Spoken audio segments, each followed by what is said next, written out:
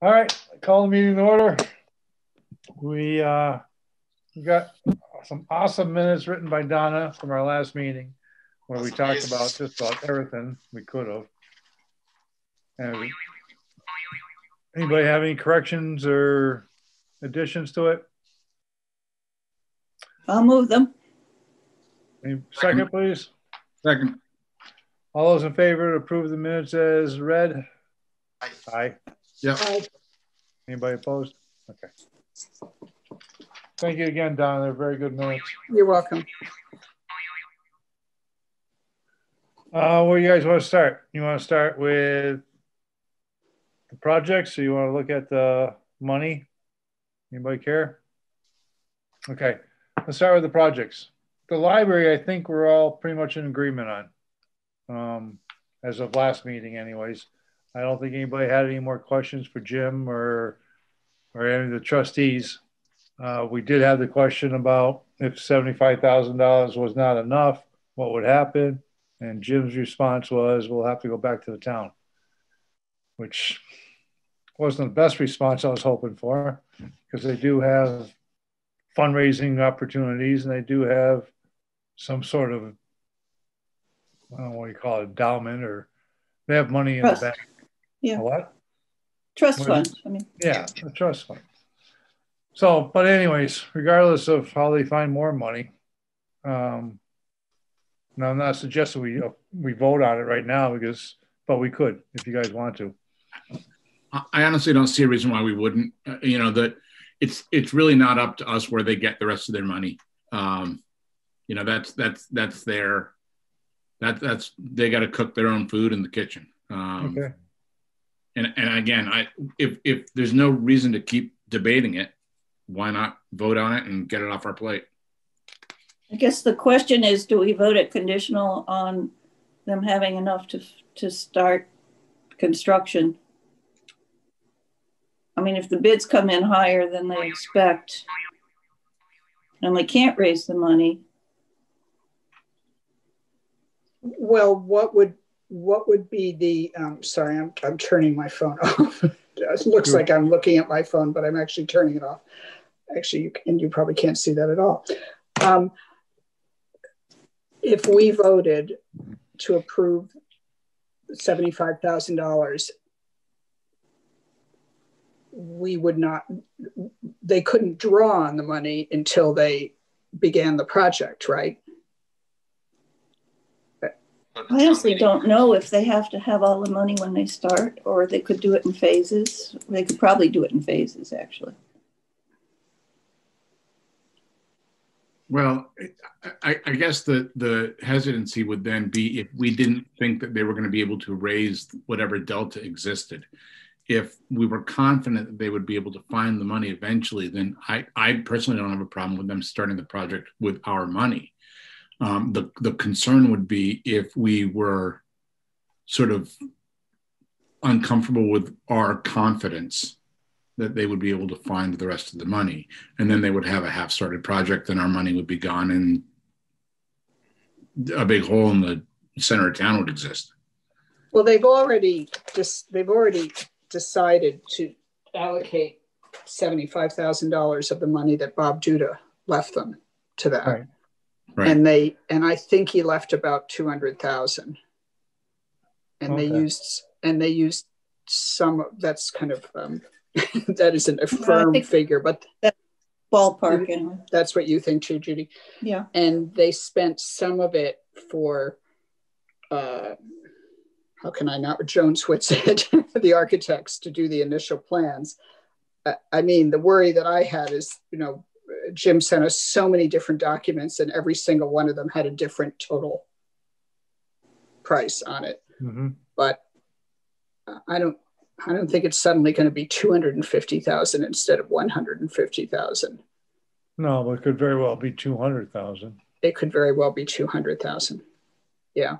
I mean, the market. Jonathan, I know the finance committee at one point entertained the idea of using some town monies before the pandemic hit. They had approved it. Yeah. They'd approved the 75. So yeah.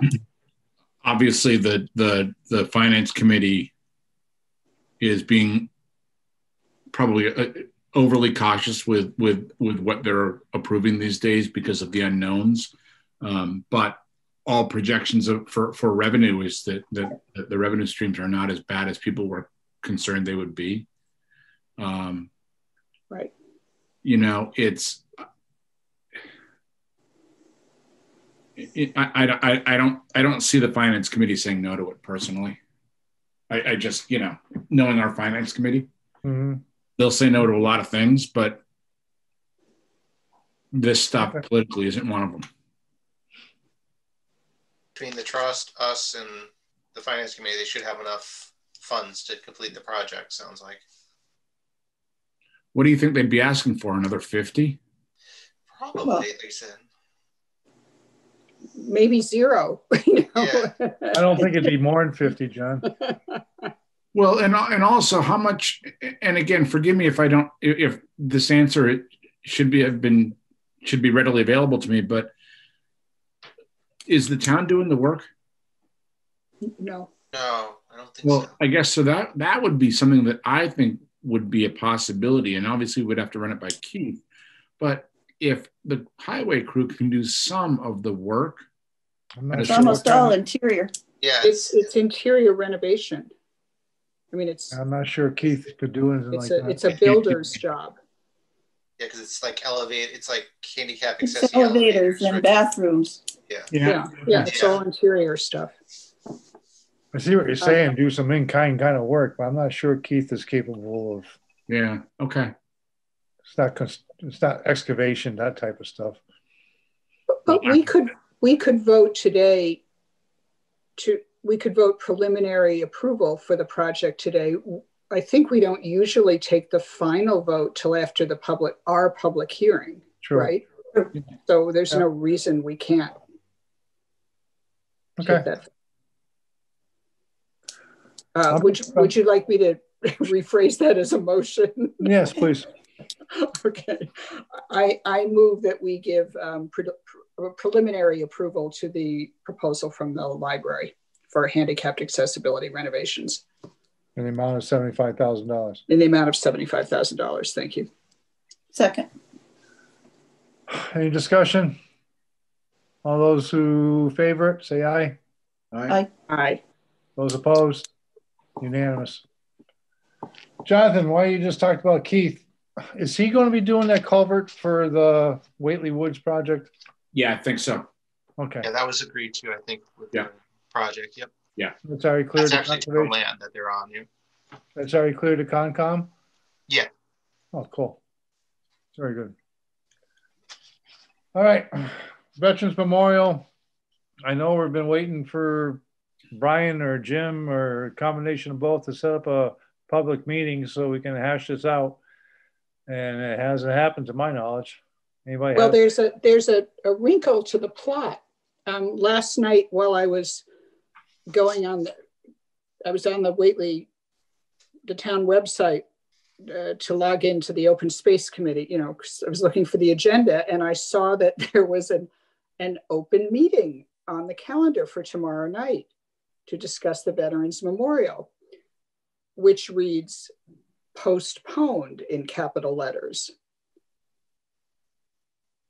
I don't know what that means. I'm not following it. There's supposed to be a meeting tomorrow night? It was someone put a meeting on the calendar for tomorrow night. No one told us, or I guess I can say, or the neighbors, since I'm a neighbor. And then somehow it's been postponed. So I don't know what that means. It may be postponed because they didn't tell the neighbors. Well, or because we asked Jim, we asked him to revise the proposal and asked for more money. We said we wanted to see how the plan fit with the future sidewalk installation. Jonathan, you asked if it should have a bigger footprint. Right. And he said probably, but you know, I thought we were expecting a revised design with more information and a different budget. We were expecting that. Yeah. Right. Can we ask him to get that to us before our March meeting? Yeah. I guess we should check in with Brian first because he's the one who proposed the public meeting. Well, we'd asked for it too, way back. Right. Yeah. And we really did throw them a softball because we were saying, boy, think bigger. Right? You know? We don't do that. All that stuff, yeah, added in there. Yeah, we're saying add more, yeah.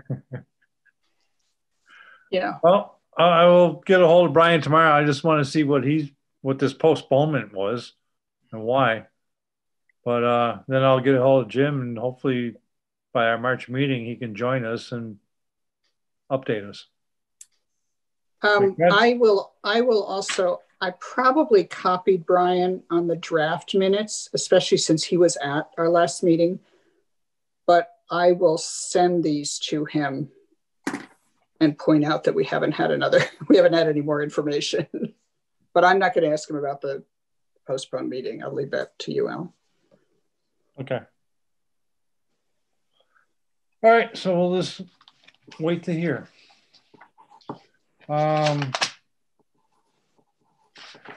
Two projects that have money left over. One is the vault for $1,192.29. And the other one was for the curtain. They're $100, $1,000, and I don't have it all right here. How much was it, Judy? Do you remember? I don't know. They both added up to about $2,200. So yeah, it was $1,100 or $1,000.06 or something. Okay. $1,006, I think, maybe something like that. So I talked to Lynn. She's fine with the vault money coming back, and the Historical Society's okay with the curtain money going back into the general fund, or our general fund, not towns.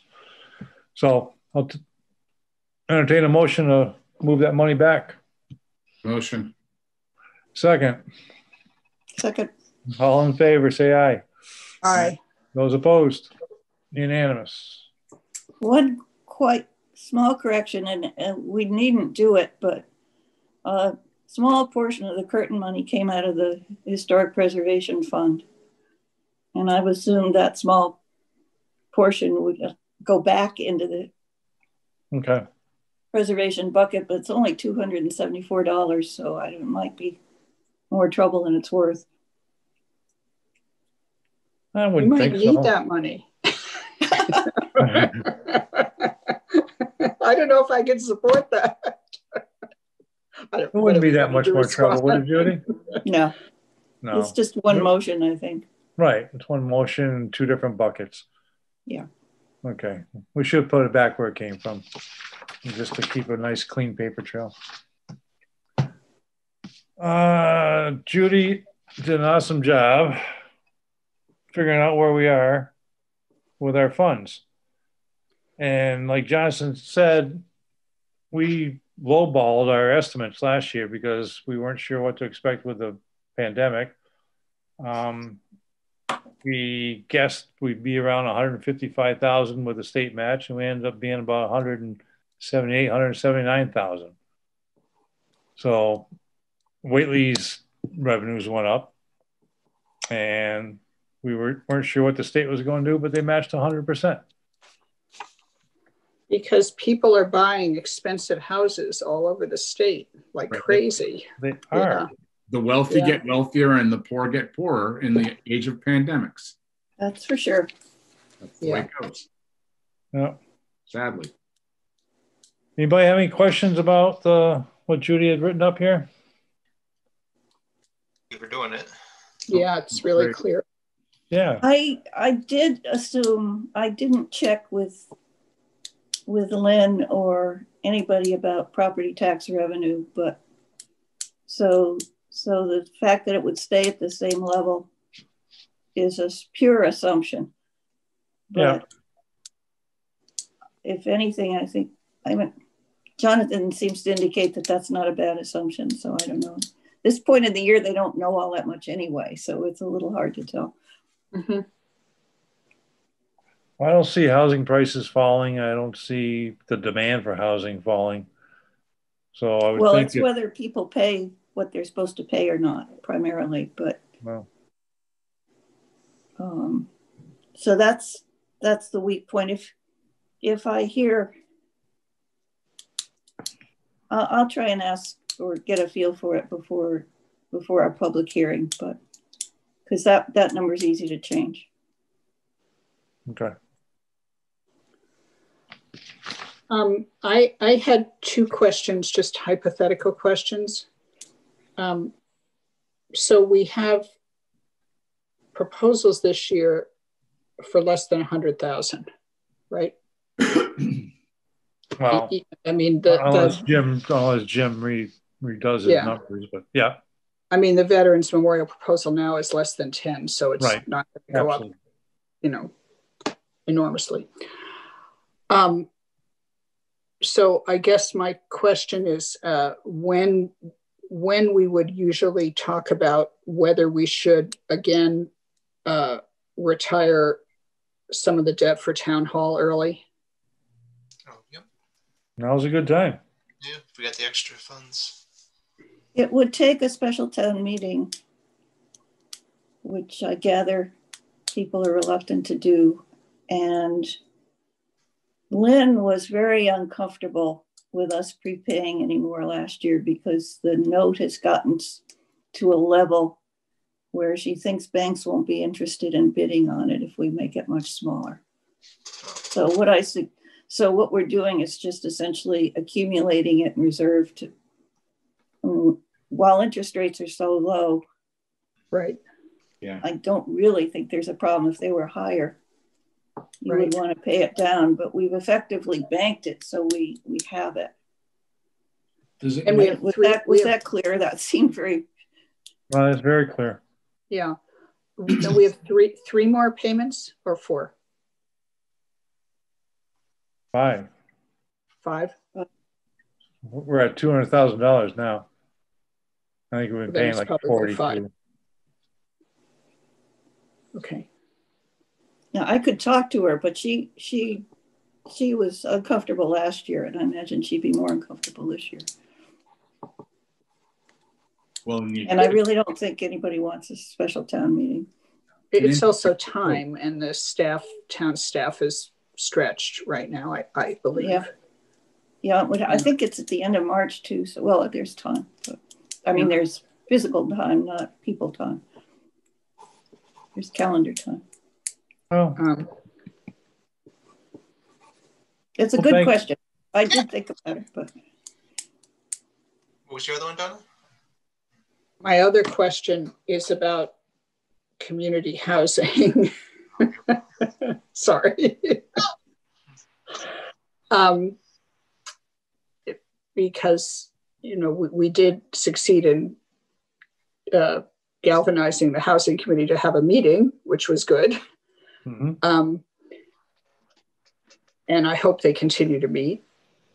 But I guess this is, again, entirely hypothetical, since they've now said to us that what they are hoping to do is build. I suppose they could also buy a property and convert it for multi-family housing. If they do that work and come up with a possible site, would it be possible for us to take debt against CPA money for that kind of project as it was for town hall? And the reason I ask that is I've been thinking about how important it is for the town to have more than 2 units. And at $15,000 to $20,000 a year, if all they're doing is taking the money we allocate to their bucket, it's never going to happen. I mean, they're never going to catch up with the cost. And this is really hypothetical with no number in mind whatsoever. It's funny, you and I was thinking a little bit the same thing, that maybe somebody somehow ought to be talking to them about.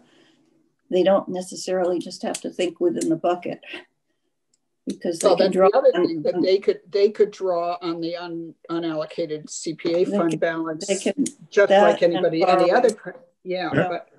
And borrowing is a possibility. Yeah, and borrowing when rates are low like this would be a great thing to do. Well, they're meeting. Just give them a few more months and see if they keep meeting. If not, selectmen are going to have to do something. Okay. Well, and you know, and I've spoken with a few people about this. I really think that they should be looking at that piece of property by LaSalle Florist. You know, you can't get closer to 510, and however you want to define the bus route that currently exists, not that it really is an effective route in any way, shape, or form. That being said, it's open property. It's sitting there doing nothing.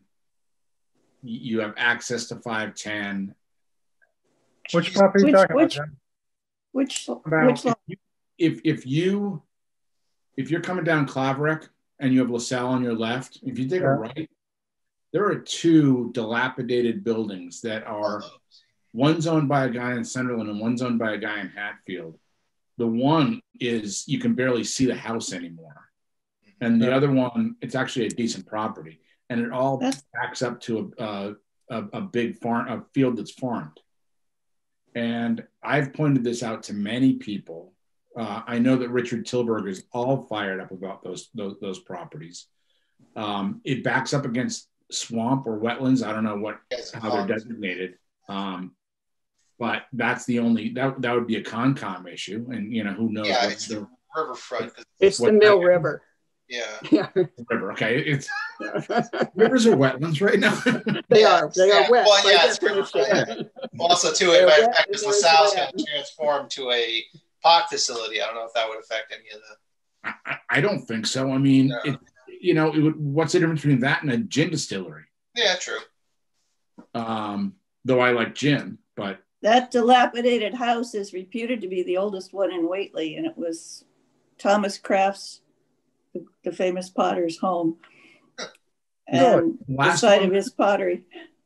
The last one there, probably all sorts of artifacts. The first one. The last one is the guy from Hatfield. Yeah. Which I would doubt very much he'd be willing to sell. Why? He doesn't do anything with it. He just doesn't sell stuff, John. Numerous examples. He buys stuff, and he's a different breed. How old is he? He must be pushing 70. He's older than me. Old. Can we wait him out? I can wait, yeah. I don't know.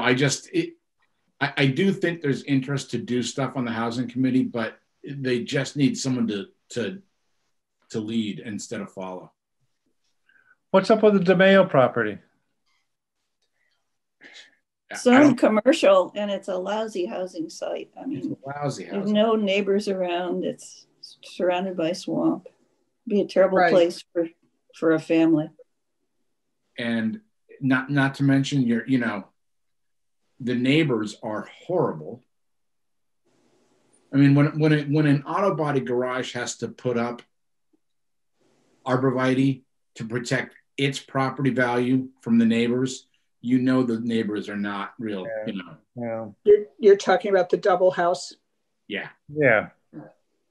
Yeah, which the Board of Health should have an issue with, because along the potato field there, it's just all dumped trash, and Whately has so little commercial property, it would be a shame to use it there.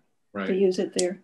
I agree. And I'm not eager to have a big commercial enterprise down the road from my house, but it can't be very big, Jonathan. The septic capacity is very small. Very small. Yeah, I mean, it's surrounded by wetlands.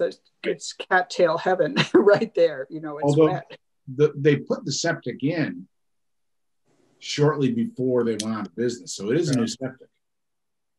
Yeah, septic's I know, but but it's not going to be right. But they only had a few bathrooms in there and a kitchen. I don't think it's a big septic tank. Right. Stream and stuff with the property, it might be very limited space with all the wetland issues. I don't know. I think that if my suggestion to the housing committee would be to have a package of some sort, an idea for a site, an idea for a property, and whether they have partners or not, Habitat an idea for a building. To do it at piecemeal, they'll never get it together. Yeah. Go aim big, yeah. Hey, I'm sure they'll get it together anyway, but that's a different issue. Alan, do you know that guy, the Hatfield guy? Yeah, Would he come to a select board meeting? I could ask him. I should ask him if he's interested first.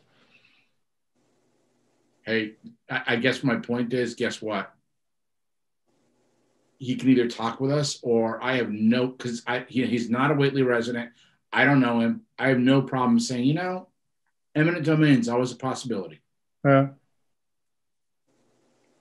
Because I we don't think want that dilapidated houses either. I'm told that he really values privacy. I think the idea of a public meeting might be absolutely abhorrent to him. Well, let me talk to him. I mean, I'd appreciate that, because I'm not a fan of money pits anywhere in town. And they're both money pits. And again, I understand he doesn't own the one that's really bad. Mm-hmm. But you can barely see the place that's really bad at this point. Right. I don't know. Just have a pleasant conversation with him saying, hey. It would, well, Jonathan, are you suggesting that the select board might be willing to move forward with a plan without active input and management of the project by the housing committee? And then of course we have the housing trust, which is, it seems to be, just in terms of procedure, somehow more energy has to be found. Donna, I would say, in answer to the question, and I can't speak for the entire select board, obviously, but as someone who's been around the select board for a long time, I bet I could get the select board to take interest. And I know that Richard thinks that is the best property. Again, we would have to go through, Andrew's intelligence to talk about the river, etc. But if it's, I know Richard doesn't think there's a better location for housing in town than that location. If you stay in the footprint, it's doable. Well, they want multifamily. It's Yeah. doubtful it'll be within the footprint. Well, Yeah. if we could acquire both properties, we would just combine the two properties. And then that could be feasible. Well, we'll see what he has to say. Okay. I just got a question about why it takes the state so long to do APRs now. There's only one person doing them, if at all. You think so? Yeah. Short staff. I was very surprised that both the APRs that we approved a year and a half ago, almost 2 years now, haven't gone through the state. Well, I think they lost 4 or 5 months with the pandemic with just nobody working at all. So. But that's only a partial excuse. Yeah.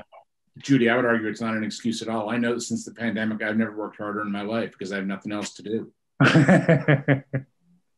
True. What happened to the Ashman's barn? I must have been tornado. Before call is that the one that it was their barn that the tornado took down? So the microburst. Microburst, they want to call it. Yeah. Right.